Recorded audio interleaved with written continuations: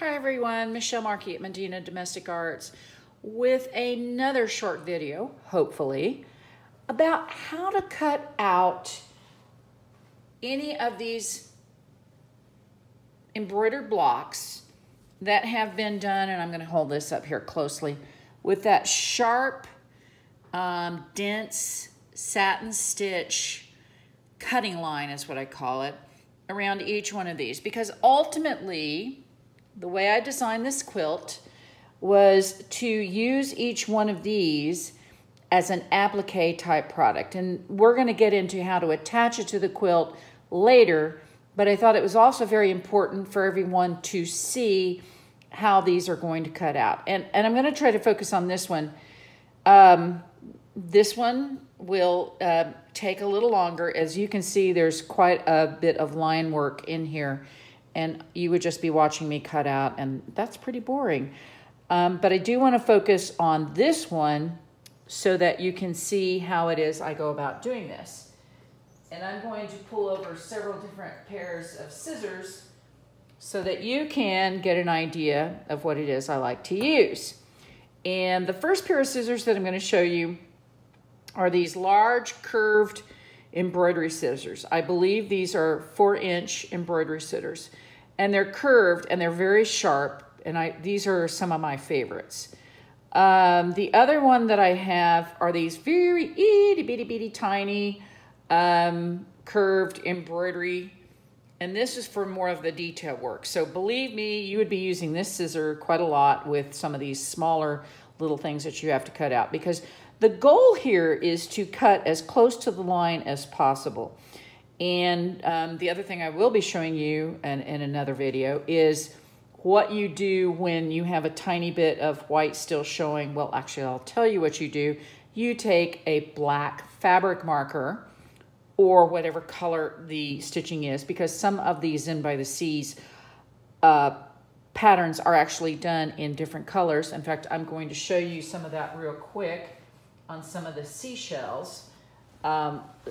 We may have seen some of these earlier, but if you look at these, some of these are tan, like on these shells, and what you're going to want to do, of course, is match to the shell itself.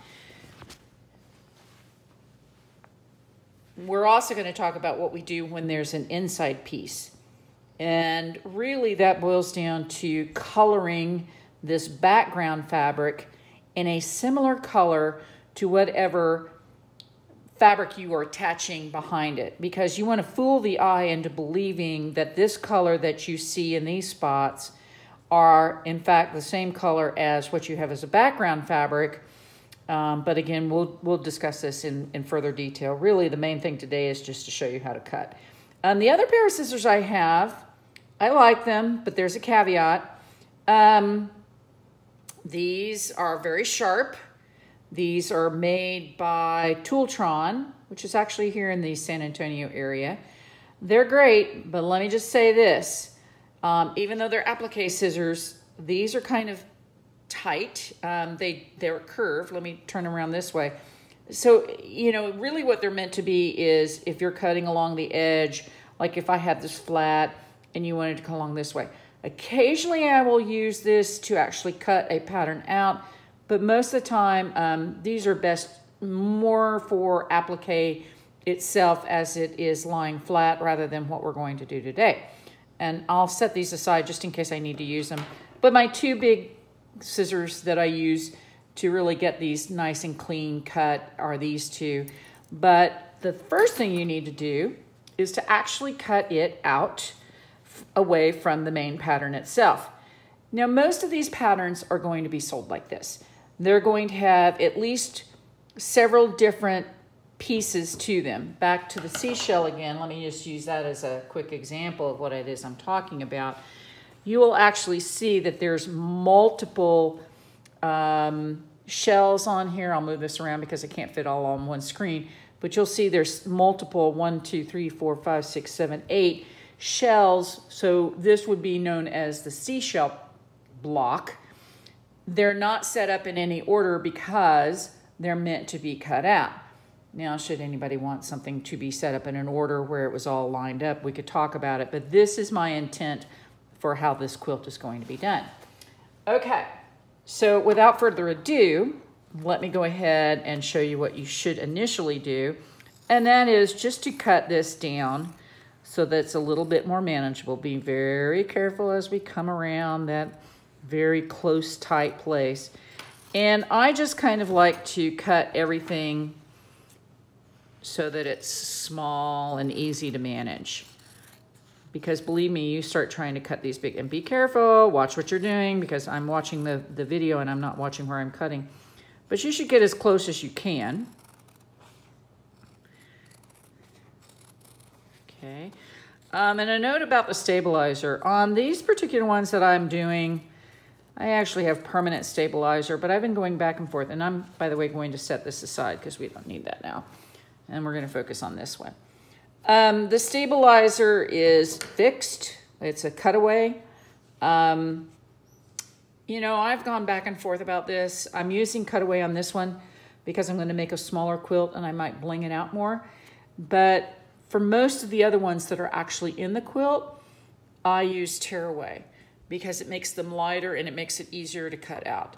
So I'm kind of leaning towards, when I sell these blocks, what I will do is I will actually sell these with tearaway unless somebody wants differently, should they want a lot more bling attached to it, because bling needs the support of a tight stabilizer. Okay, without further ado, you can see me cutting this, and I just try to get as close as possible. Now, I'm not going to cut this entire thing out on video because that would be boring, but I want you to see how tightly I get this, okay? And you'll notice I get really darn close up to that. That's because this satin stitch I do fairly tight, so it makes it real easy for the sewing cut edge to follow along there without actually having to cut into the thread itself. When I first started doing this, I tried just using a bean stitch, and that wasn't good enough. I cut into the bean stitch too often, and I felt like most of my clients who would buy this would do the same thing.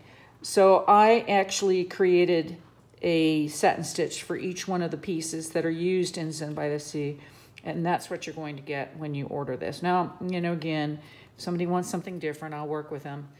But the main thing is here is to cut away, and I'm sure you can see, very tight across the edge. And if you'll notice, okay, you do see some white, and I don't have a marker here, but I'm going to hold this up so that you can see this.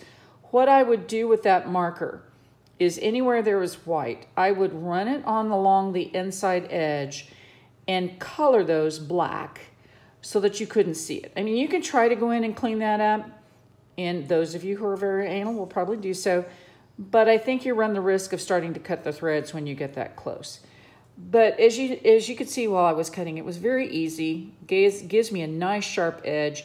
And again, after I finish cutting all this out, I'll go back in and I'll run my black fabric marker along the edge here so that it'll cut it very nice and cleanly.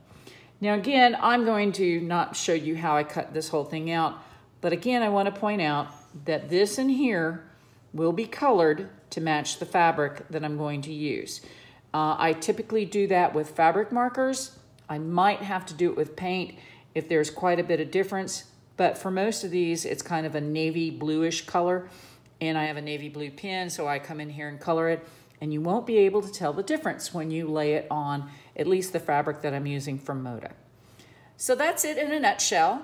As always, you can contact me at medinadomarts@aol.com, medinadomarts@aol.com with any questions, and I hope this helps.